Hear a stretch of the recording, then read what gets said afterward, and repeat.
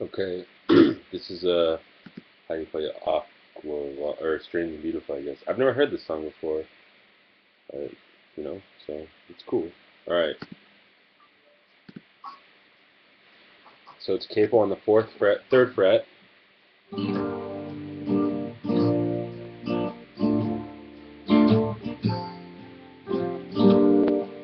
Pretty easy.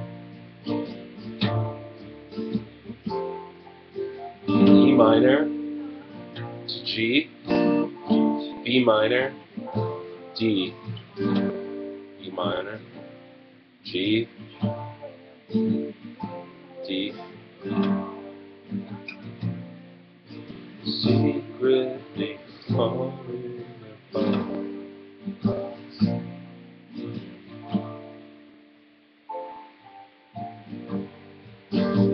It just repeats this. D, E minor,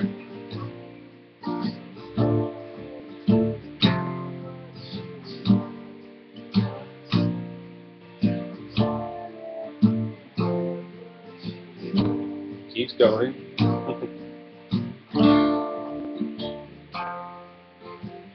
A to G, E minor,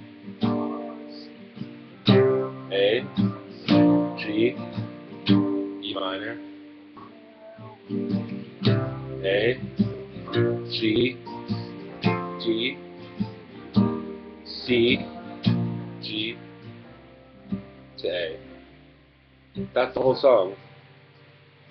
So basically I'll show you. So it's really easy chords. It's just knowing when to play them. But you know the song better than I do. So E minor, again, keep on the third fret.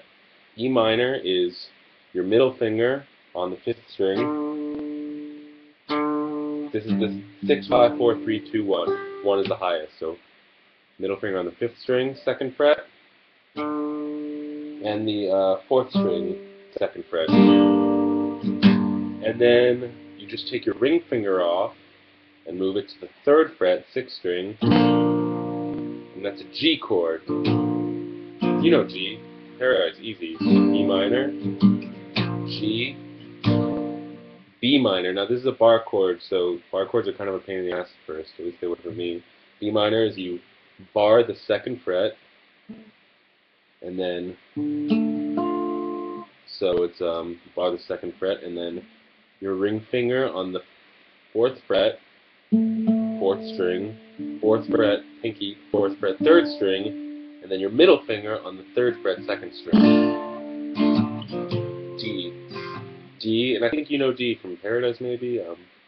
It's a pointer finger on the second fret, third string, your ring finger on the third fret, second string, so, and then your middle finger on the second fret, first string.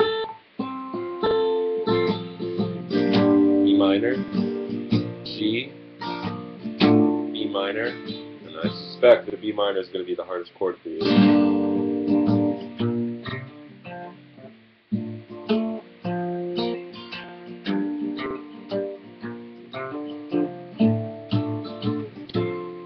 And then I guess the I Put a Spell on You is A, which you can either bar with your pointer finger, or you can use three fingers, whatever is easier.